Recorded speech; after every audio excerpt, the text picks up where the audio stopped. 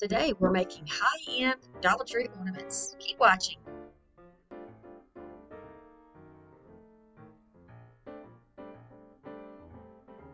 We're going to start off with this pack that you see me recently haul.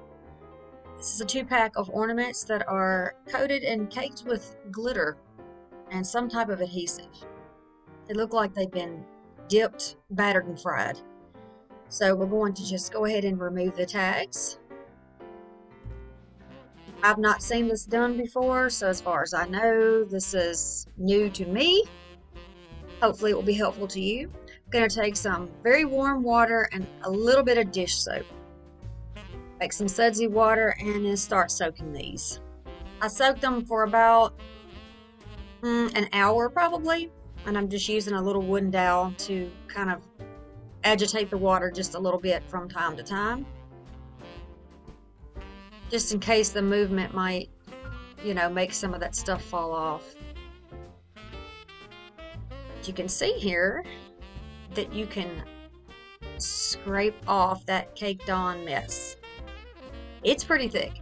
I don't know how many coats they put on there or what type of adhesive they use, but man, that stuff is thick.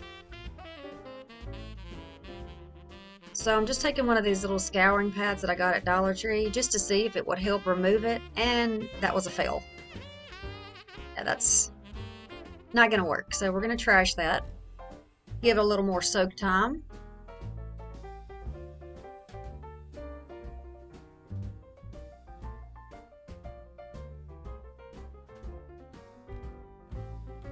Okay, so now I'm just going to use my fingernail and start scraping this stuff away.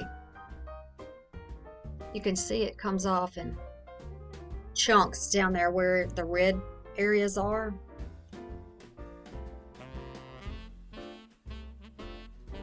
This was quite satisfying. Really it was, cleaning this stuff up. I always like to see something change, see a transformation from something that's maybe not so wonderful into something that's really great. And I felt like there was a lot of potential in these ornaments, and I'm glad that I did.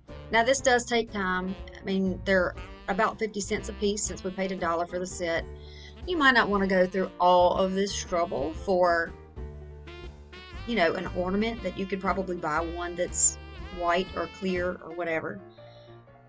But I wanted to try it just to see if it could be done, to see if it would work. And after I have picked and picked and picked, and I did that with my fingers, and I used a little bit of a little stick to kind of get in the cracks around the letters, then you come up with this clear plastic. And you can see right away, they're really nice. I like the font, and then there I have my tweezers getting out what remains. I like the font on these, and I guess that's filigree, or the little swirly dids all around it. The frame, I think, is nice.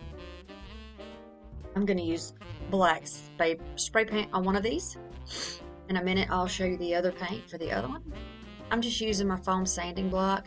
There's some little nubs on here that you can't see when it's covered in glitter and paint. They're just little plastic little parts that kind of stick up a little bit, so I'm just trying to file those down so they're not so noticeable.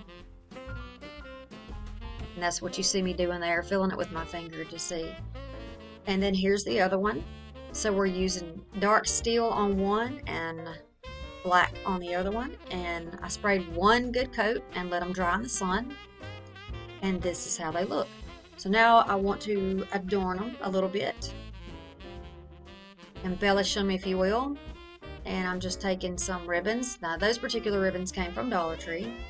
This one also came from Dollar Tree, and they're not in the seasonal section, they're just over where you can get the regular ribbon. This one came from Goodwill.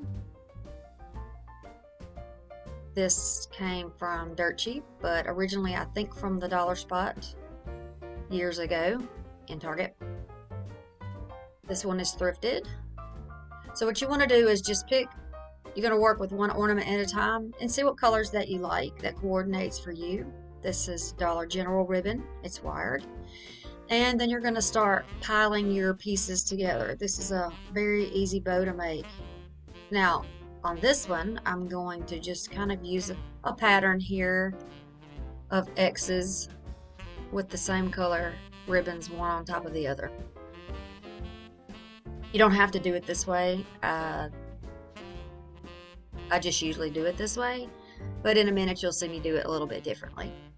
So there's your stack, and I'm just going to show you how you can use a twist tie that came from something else. And this is a plastic twist tie that I just had in my hand, and it came from probably something from Dollar Tree, holding an ornament or something to a package.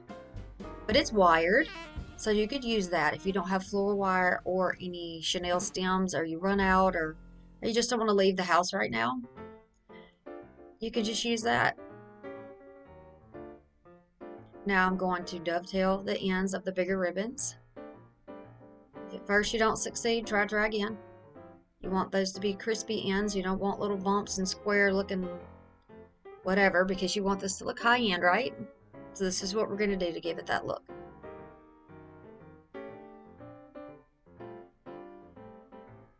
Dovetailing as we go and pulling those apart and fluffing them up. If you get that wire tied enough in the middle, then you have, you'll be able to, your bow can withstand the tugging if you are trying to get those ribbons, placed and spread out there.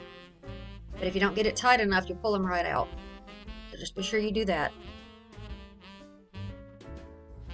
There's already a hole in the top where the original hanger was, and I am just going to feed one end of that wire through there.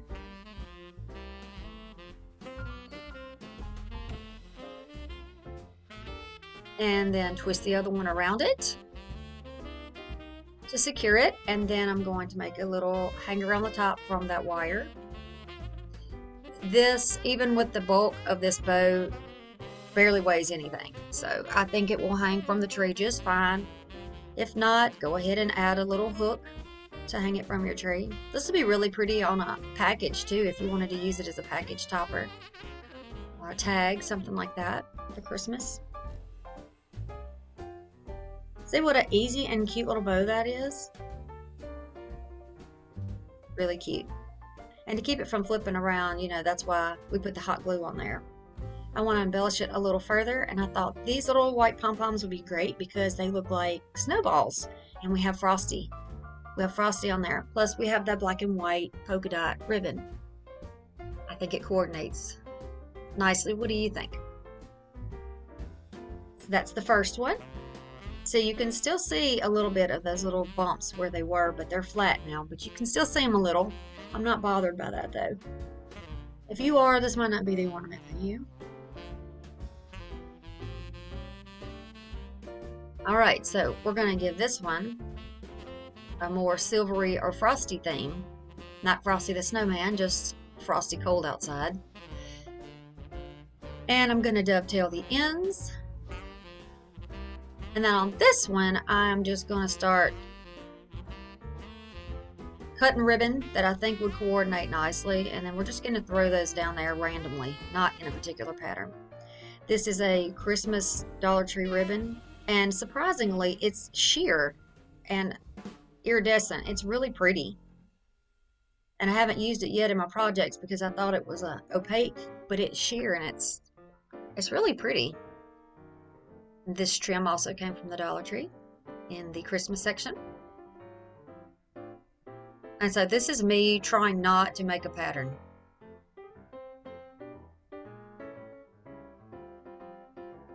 Yeah. See, my brain does not work like that.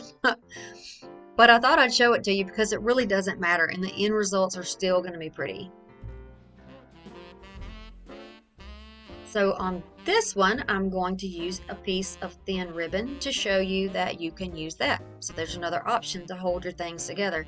You don't have to feel like you need to rush out and you can't finish a project because you run out of wire or something like that. You can always find something that'll work. With crafting, that's the way it goes anyway, right? We just use bits and pieces of all kinds of stuff. So if you have bits and pieces of ribbon, then Here you go.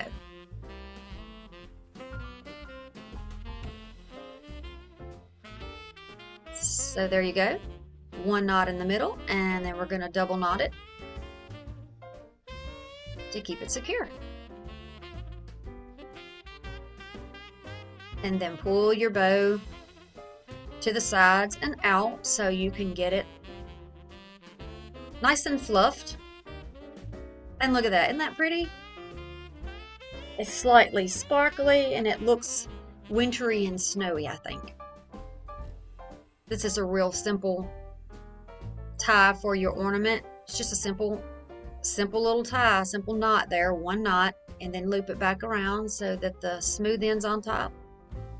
And it looks very finished once you've hot glued your ornament down. You could also feed those pieces of that thread or that thin ribbon through that hole if you want to, but I ain't got time for that. That's a lot of work with a little spot to have to stick it through. So it's easier just to hot glue that one. So that's an option for you also. Like I said before, they don't weigh a lot and it makes it easier to have, you know, more options. It's not gonna pull down or pull away from you.